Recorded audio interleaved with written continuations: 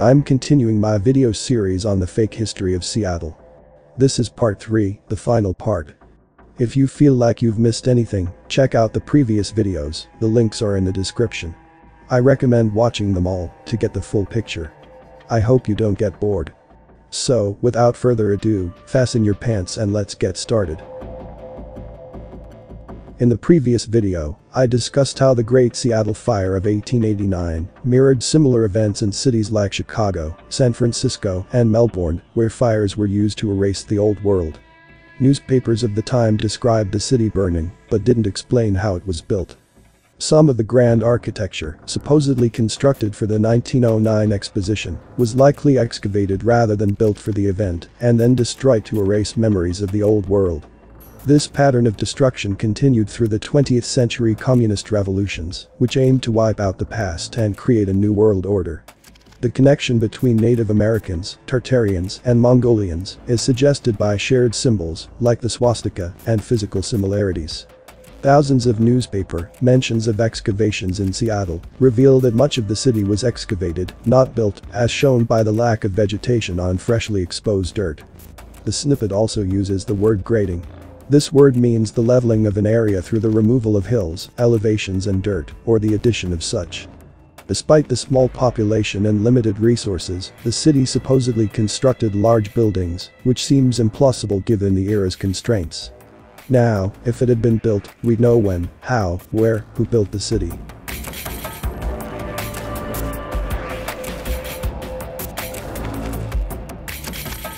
This is a bird's eye view of the exposition.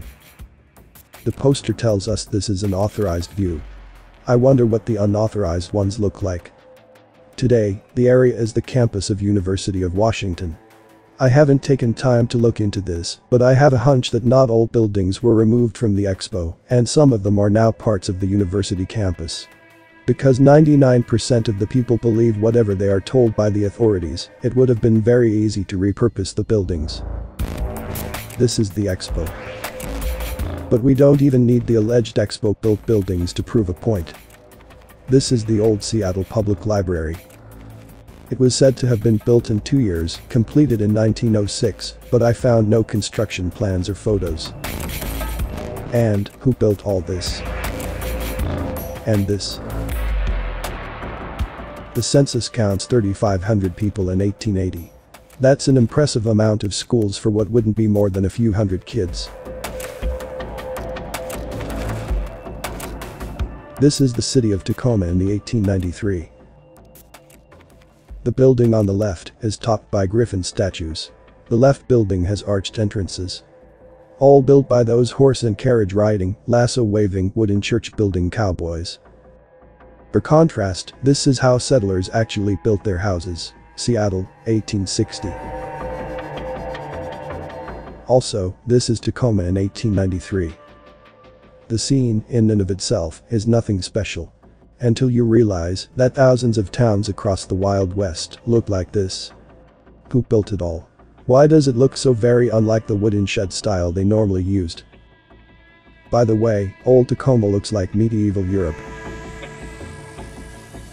Let's have a look at Olympia, the capital of Washington Territory since 1853. The Capitol building, allegedly built in the late between 1911 and 1928. The old Capitol building of Olympia, supposedly built in 1892, just like hundreds of thousands of other buildings that also happened to be built in 1892, what a year that must have been. The Giza pyramids are nothing in comparison to thousands of buildings like this within just a few years. Other photos show that the building may have been larger at one time. If it makes little sense to you that one Capitol was built in 1892 and then another one built a few years later, I'm with you. To be fair, there are construction photos of the newer Capitol building. But I found none of any other grand buildings. The tower of the old Capitol caught fire in 1928 and had to be removed. The post office of Olympia is exactly what you'd expect from the outermost frontiers of the Wild West, is it not? Contrast this with the first schoolhouse built in Olympia in 1852. They were barely capable of building a house with a level roof or even unit-sized windows. And these same settlers also built the Greek-style superstructures. Alternative history researchers have wondered about the large mental asylums around these places in the 1800s. There were several around Seattle, Tacoma and Olympia. Is this where they locked people up if that didn't buy into the historical lies?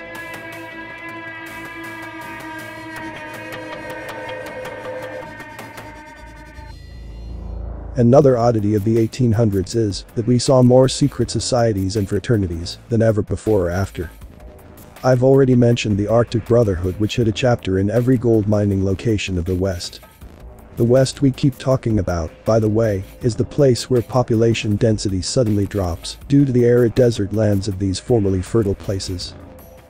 Another example of hundreds is a secret society called Eclampus Vitus. I quote Wikipedia.